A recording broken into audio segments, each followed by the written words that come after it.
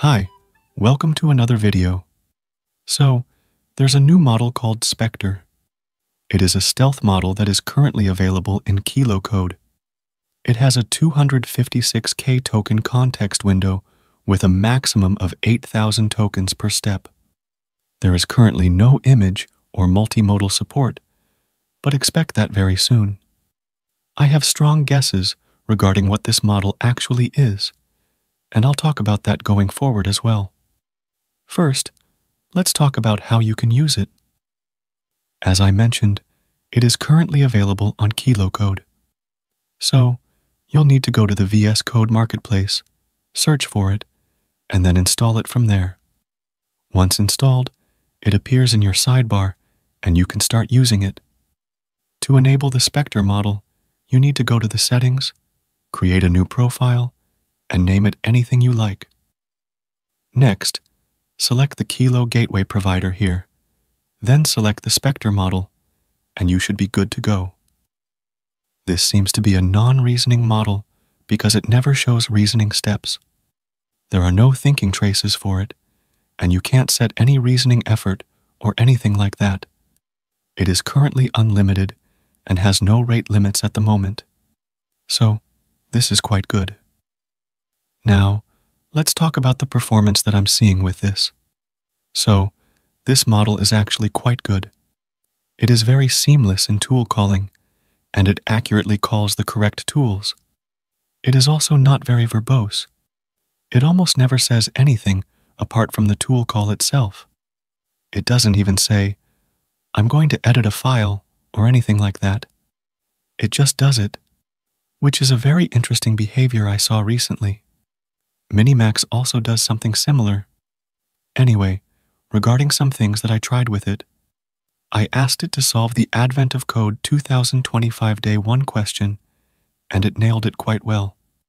It solved the first part quite seamlessly. For the second part, it got a bit confused at first, but it corrected itself autonomously.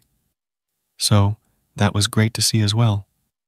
I had also tried GLM-4.6 on this, and it doesn't solve the second part. Similarly, MiniMax also fails to solve it. Kimi, however, does indeed solve it. So, this is a great model. Now, what exactly is this model? Well, it is probably Mistral Large, or maybe Codestral. I have some good guesses that lead me to conclude it is one of those.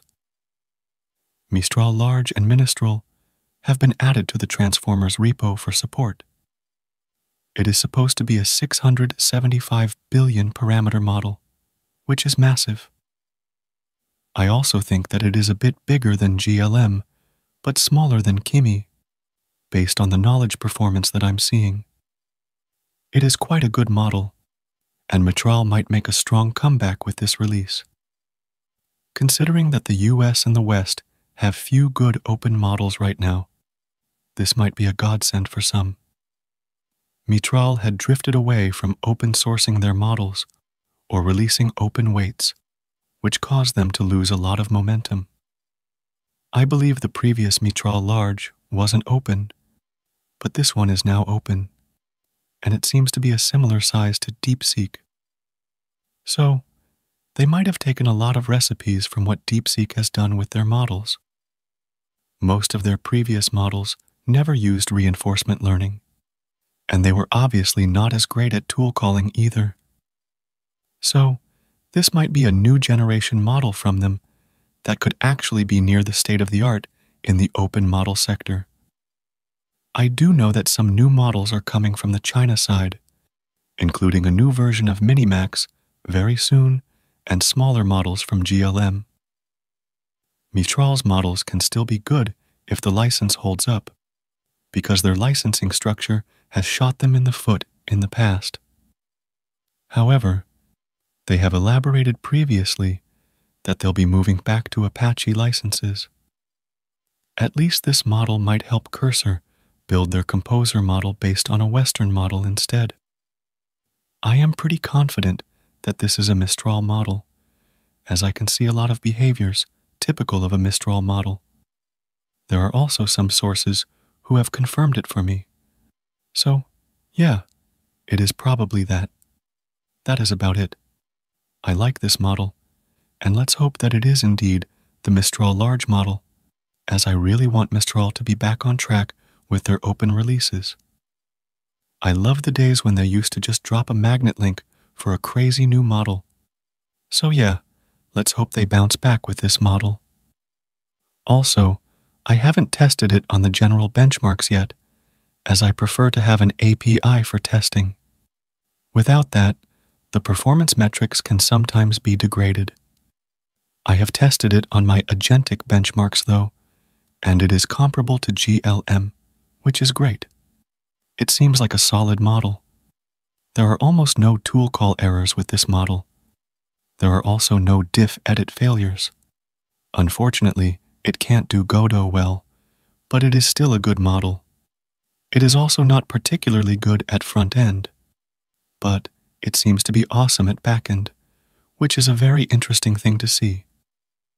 MiniMax is also similar. However, it is a tad bit better at front end in my opinion. Front end is something that people don't always agree on. So, there's that.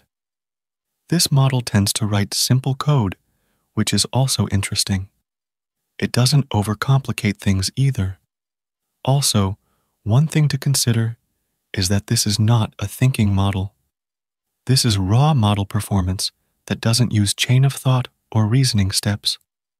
MiniMax, GLM, Kimi, and DeepSeek all do reasoning now, which is good and increases performance, but it comes at the price of speed and latency.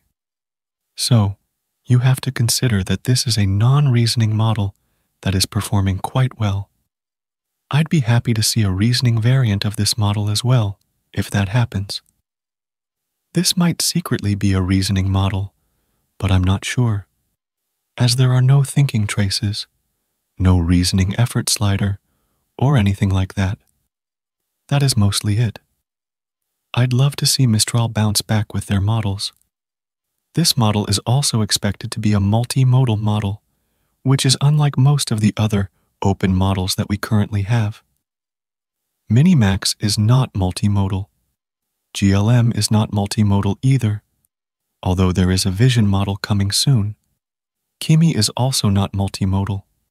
So, Mistral's model will be interesting to see for that reason as well. There is also a Mistral model coming soon. Both of these models are expected to arrive on December 25th, which is Christmas. So, it will be cool to see nonetheless. That is mostly it. Overall, it's pretty cool. Anyway, share your thoughts below and subscribe to the channel. You can also donate via Super Thanks option or join the channel as well and get some perks. I'll see you in the next video. Bye.